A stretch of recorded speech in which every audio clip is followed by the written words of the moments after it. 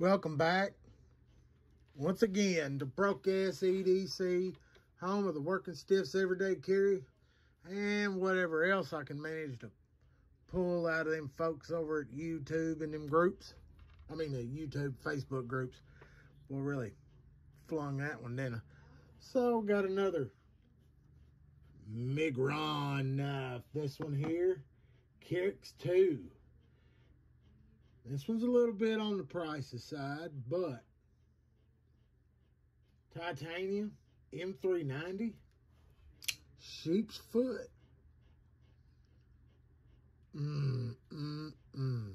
This thing, micro milling. Can't hardly see it, but boy, you can feel it. Big back spacer action.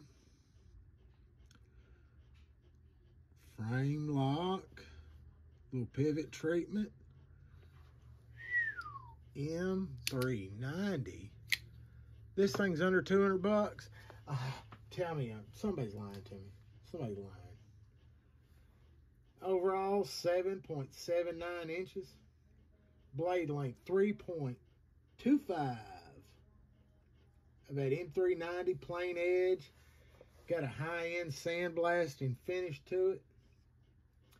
Coming in at 59 to 61 in the HRC.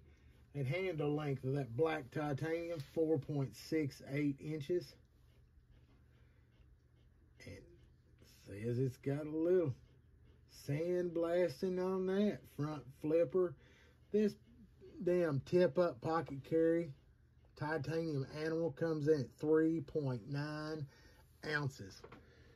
So there's the rundown in the old data spec department. But oh, that thing in the hand is business. Like I said, got that micro milling so it feels good and solid. Front flipper, no problem. But I think I prefer to flick it. Yep.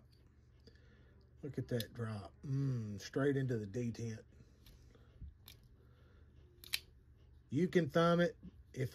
I'd be better if I'd keep this damn big fat pointer finger off that damn lock bar, but definitely got the fidget factor.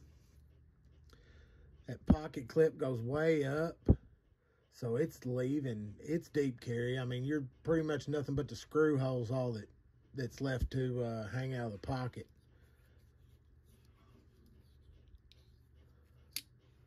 Dead. Look at that dead center. They're taking care of the business right there. Lock up, no play on the side to side or the up and down. Can't get nothing. No, I ain't worried about spine whacking it. It's feeling solid. When I'm cutting, I'm not coming back up. Paul said, always cut away from yourself. This thing is, it feels good in the hand. I mean, even my big mitts on it, you're getting all four fingers on the back part of the handle.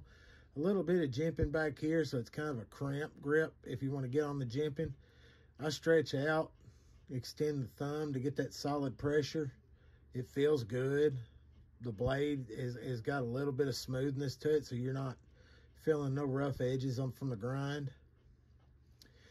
You can choke up on it. Feels pretty good in the choke up grip, even with the fat finger on it. You don't feel like you're on the verge of digging that sharp blade in the side of your finger. And man, she is sharp. It's not. There's not playing. That M390's got a good edge on it. This thing was definitely a pleasure surprise. It and that budget banger that either you have or you haven't seen the video for yet. Not sure which order these went up in. They got thrown in on a trade, and I'd been intrigued, but I was like, I don't know, man. There's no way I can drop 180 bucks on a damn knife that I ain't ever heard of. Bam, bam, bam, sir. That is a steal.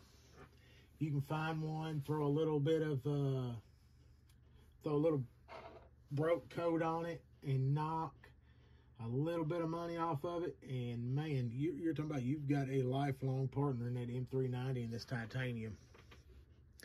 good solid work knife ready to lock it down. Let's see here. A little bit of milling out to knock her down and get the little weight loss on it. And that back spacer hits well. What did we forget here? Yeah, we forgot a damn lanyard hole. But it might be a deal breaker for some, but it sure ain't for me. Hardware's all at a minimum. I mean, you've got just the main screw here in the back, 2 on the front. You got the pivot and this one in the back, and then you're one holding the lock bar spacer in, and then the pocket clip. So it's dead on.